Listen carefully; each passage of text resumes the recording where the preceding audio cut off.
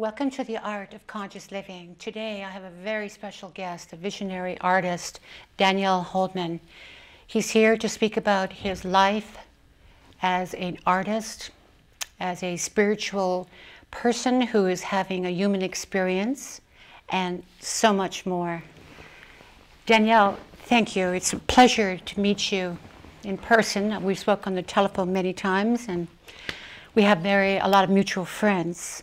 It's nice to meet you in person. So how are you today? I'm just great. Yeah, had a good day today. Well, your art is absolutely amazing. And how long have you been an artist, and how do you come up with all these incredible visions? I got a dabble with art in high school, in art class. I kind of got this sense that I had a knack for it, but then didn't do anything from after high school until I was about 37, I think, in 1989. And I had read this book and listened to I forget his name now, but it was in Follow Your Bliss. What's his name? That had that whole Joseph Campbell. Joseph Campbell, of course. And there was this book, Do What You Love and the Money Will Follow. And I was thinking, I was kind of reevaluating my life. What do I love doing, you know? And I remembered really enjoying art, so I just decided to become an artist. And I had more of a calling for spirituality, but I was thinking, this is something I could do to make a living and garner an audience so that I can then deliver whatever message I may want to deliver. So that's kind of how long I've been doing it. And what was the other question? Well, essentially, your work, I asked you a question of how long you've been an artist, and I would like to ask you about your art. It's very spiritual and very beautiful. It's like bringing heaven on earth here. And how do you express yourself, and why do you express yourself in those terms of very spiritual? That's hard to explain, really, other than that's just what comes through. That's just what turns me on, so to speak, when I'm playing around, either on canvas or on computer, or both, because I do like this kind of full spectrum. Some of it's just canvas work, oils usually, and then sometimes I do airbrush touch-up on the oil right on the canvas. And then some of it is, then I have pictures, photos of them that are scanned in, and then I play with them in Photoshop and add extra little magic and different things that I can't do on the canvas. So I do that type of art too. In fact, I'm one of the pioneers of that as an artist, and I notice there's a lot of people doing that these days. But where it comes from, it's just sort of my makeup, or what I'm about, what my life is about, what this incarnation is about is spirituality, and I've had a very profound experience young in life, and it's just been, you know, what's been important to me and what I'm about. So it comes through in that way. In other words, that's like what some of the things that I like. And I work a lot with light, you know, that kind of light emanating, which means something, you know, and to a degree it means the consciousness, or the light that's behind all of manifestation. And I depict it shining through in various ways that impart kind of an inspirational feeling when people. What is your experience of having the spirituality, and what's your understanding of spirituality? When people talk about it, it perhaps sounds like a very abstract thing where they do it occasionally, or they have a spiritual experience, or they're connecting to something. I have a sense that you are living it more on a very deeper, profound level. Well, I would say I'm probably more in that category, if you were to categorize people, that more is living the spirituality as opposed to just having it be a mental exercise that one believes in. It's more of like a foundation that I've had since I was a teenager, and that a lot of my experiences in life throughout the decades have been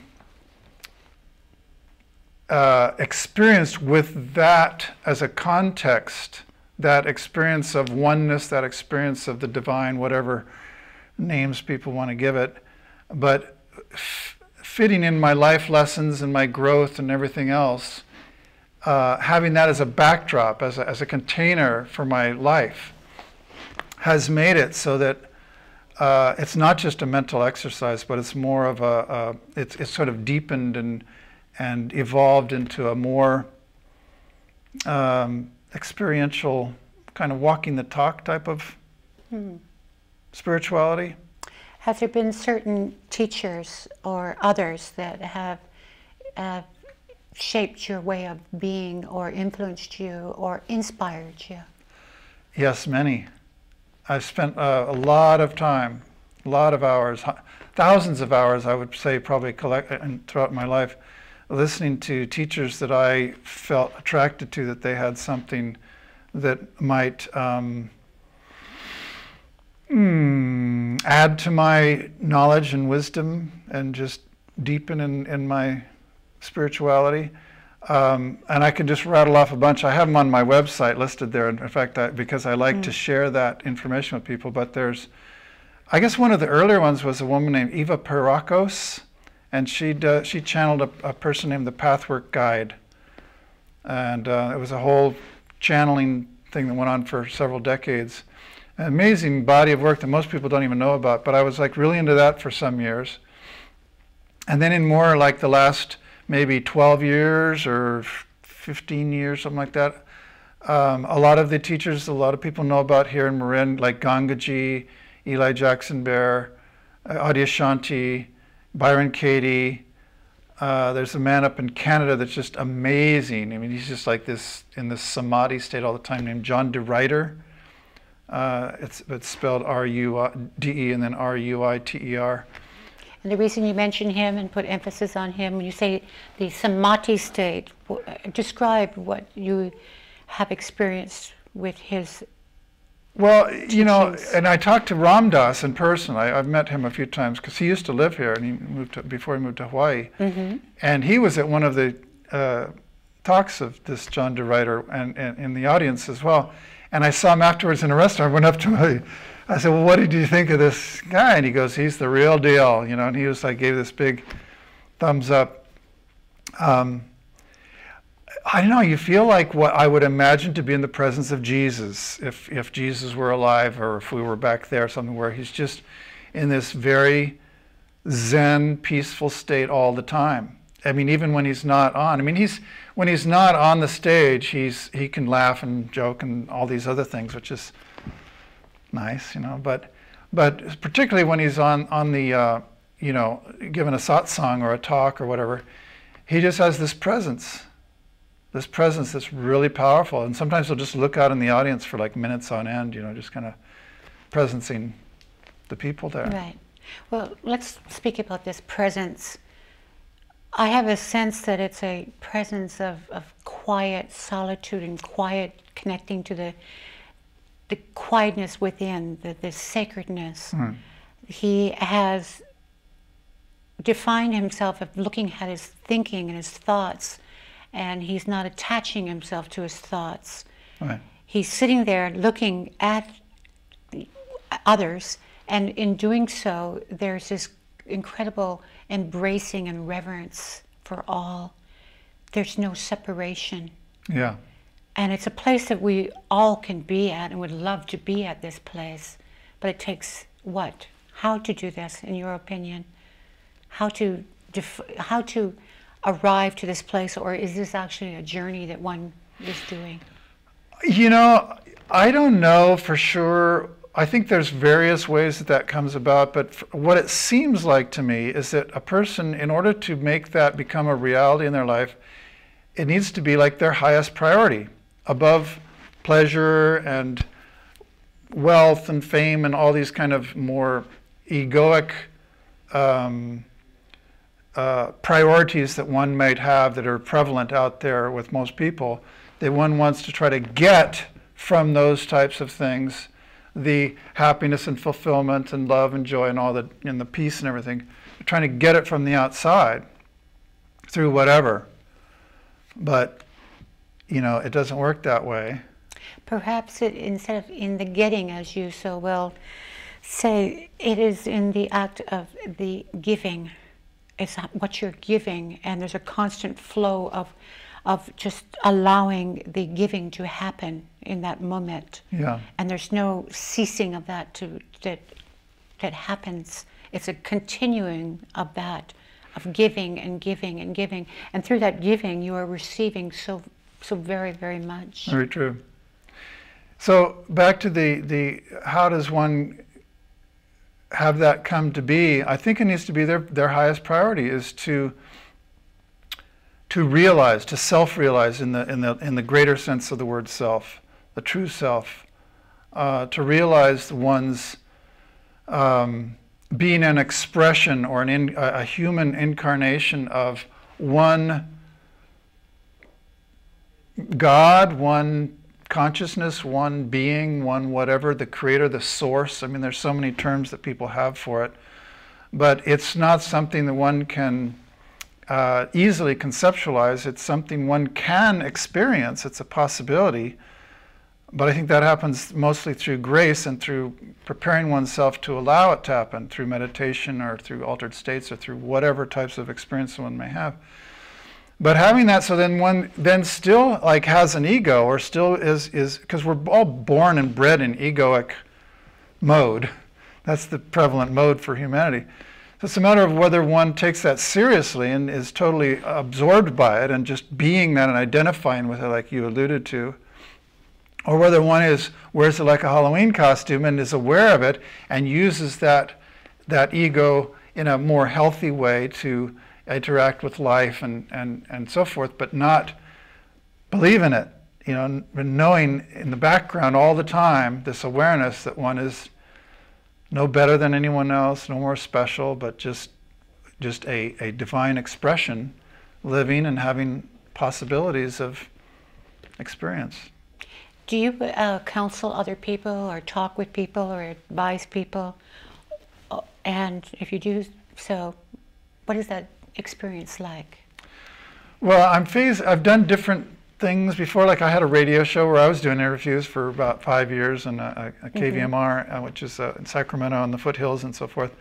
So I've done different, and I used to read and just do various things. That was my little pulpit. But I'm actually phasing over in my life now from being a spiritual artist to being a minister that has art as one facet of the ministry.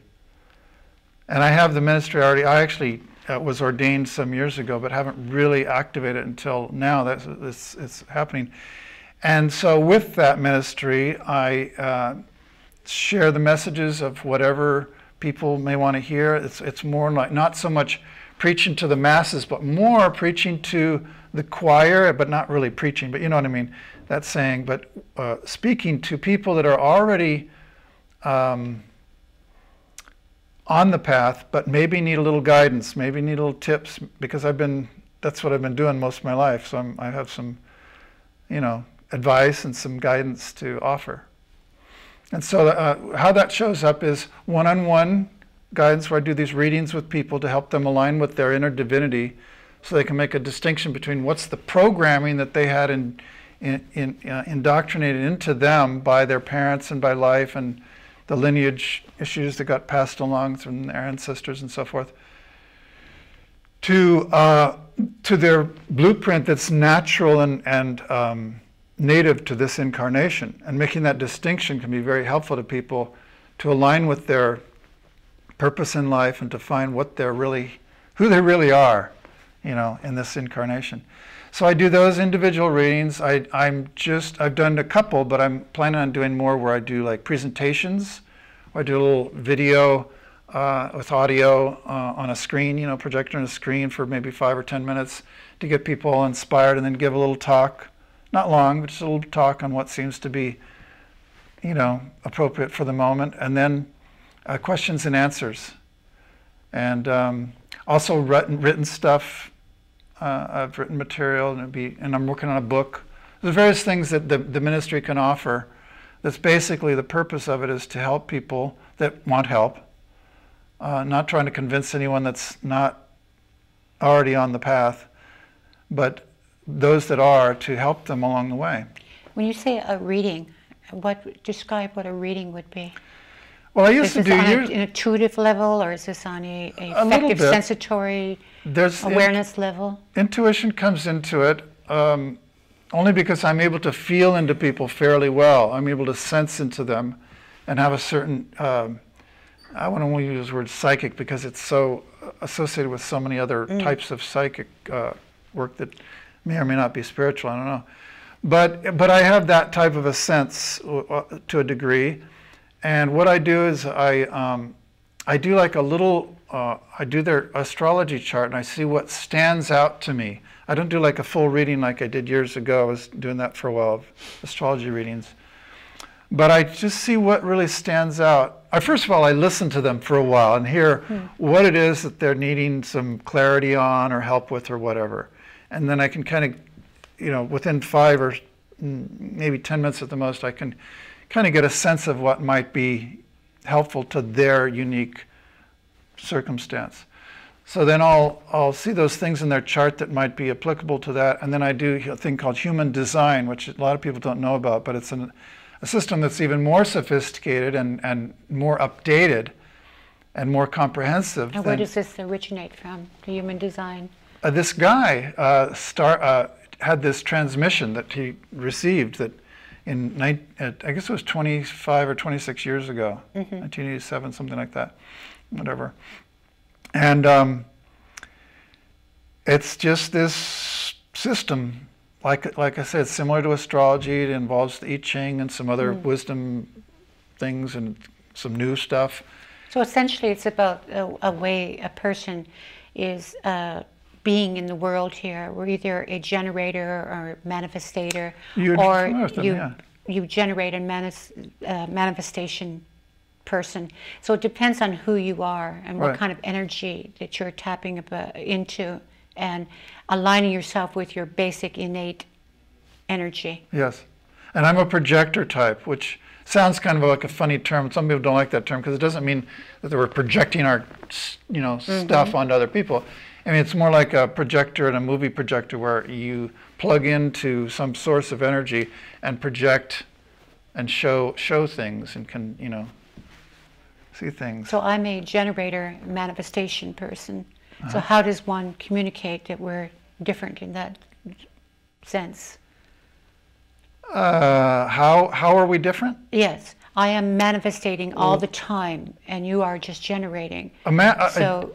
No, I'm not generating. I'm not a generator. I'm a projector. A projector. Projector is more would be like a guide, and I'm not I don't have any drive or ambition to accomplish things or to manifest things or to succeed at things or anything. It's more like what I'm driven by, or what sort of motivates me, is to be a guide and to learn and to teach and to maybe share insight, share seeing what I see with other people. So henceforth, it explains exactly who you are from being a visionary artist.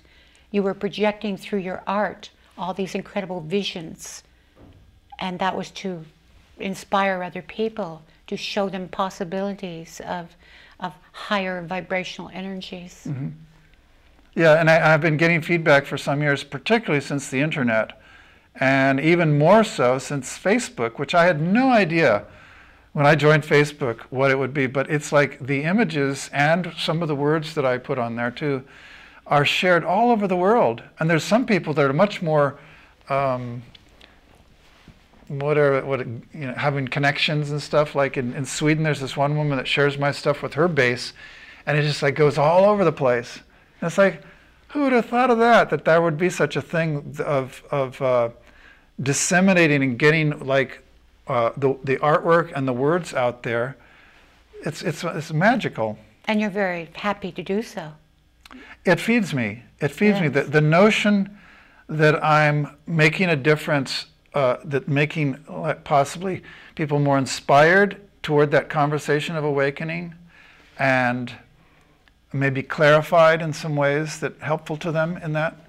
That fulfills me. And that's about the only thing that fulfills me, other than the transitory fulfillment, which isn't true fulfillment, but the, pleasure of pleasure and those types of things. But anything that's like a deeper, truer, that's about it. That's about all that juices me. Right. Where everything else seems, what is to matter with that? Why pursue something that is of the ego, or something of lower vibration, or something that is of grasping, or something of chasing love, or it just seems to just fall away. It becomes pointless. Yeah. Yes. So I say it is funny too, as time is going on, it's becoming more and more obvious when I watch TV, which I don't do very much, but if I do, and flip the channels over just to kind of see what's going on in the world, or other places, and it just seems like I hate to use this word, but it seems like it's getting crazier and crazier and crazier, and more, just enmeshed in this illusion. And they're just like, they're not coming from a place of authenticity or truth or understanding or clarity or any of those things. So it seems like, and then there's all these problems that we're having in the world, of the sustainability and environmental issues, the social justice travesties that are happening, or injustice. So many things that are just bad news, bad direction, just a horrible destruction. The economic, imbalance and crimes that are going on in that whole realm. So many things, and it seems like the world is just wrought with all these problems. And the perspectives that I've just grown to have throughout my life, and this awareness of the oneness and one's connectedness to that, I think is the solutions lie in that. And all these problems get solved when one has that. I mean, it's like, if I have an awareness that I'm actually just another aspect of the you that you are, that namaste type of a thing, why would I ever want to hurt you or be mean to you? Or why would I want to steal from you or kill you or do anything that's going on that's rampant out there in the society? It's like, no, you're like a blessed other aspect. Even if you're an illusion, you're still another, even if you don't realize it, you're still that, in my view. And so I would have nothing but respect for you. And if you act out of line, it's not a matter of getting back at you or punishing you or any of those types of things. It's a matter of speaking to you from the heart and saying, well, this is what impact you're having with that, right, or whatever, type of a thing. Some sort of graceful or gracious approach. Well, in essence, if you did lash out, and as you so pointedly say, the illusion, you would be actually hurting yourself much more. Exactly. Than what you could ever hurt me or anyone else. Yes. Because you have to live with that for the rest of your life. And even if you're not even on a conscious level aware of it, it's within you, and it's causing great, great discourse. Yeah. So we have just a few moments here, and it's been an absolute pleasure to speak with you, Danielle. What would you like to share with others that you feel that's very important, that you have looked at in your own life throughout the decades and come to this place of that you can totally embrace it, and that you would really want to share it for something that is very important to you, something that you're passionate about?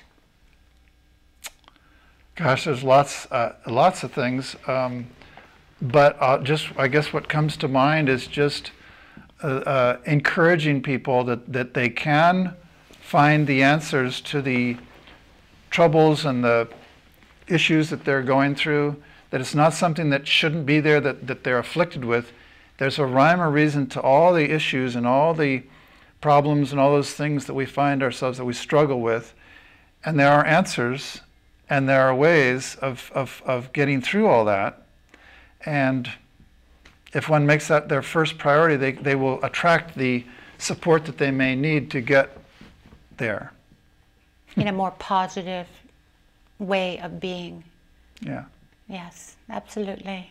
Because all this struggling and the suffering is a result of identifying with that ego part. And when one shifts with that in that regard, everything changes. And a great deal of that is in the resistance of actually what is and what they're feeling, and accepting and embracing their feelings. Through resistance, it causes way much more problems, as you so pointed out with Byron Katie and Loving What Is and all the other great teachers out there, that basically separate yourself from the story, what is and who you are. And once you do that separation of the story and who you are, then everything becomes very clear and effortless and easy. Yeah. Absolutely. Well, thank you. And it's been very short, and I'd like to invite you back again, and we'll go much more into depth of so much more. Thank you, Danielle. Thank you. Thanks for having me. Thank you. It's a pleasure. So from the Art of Conscious Living, thank you, and take care of yourself and take care of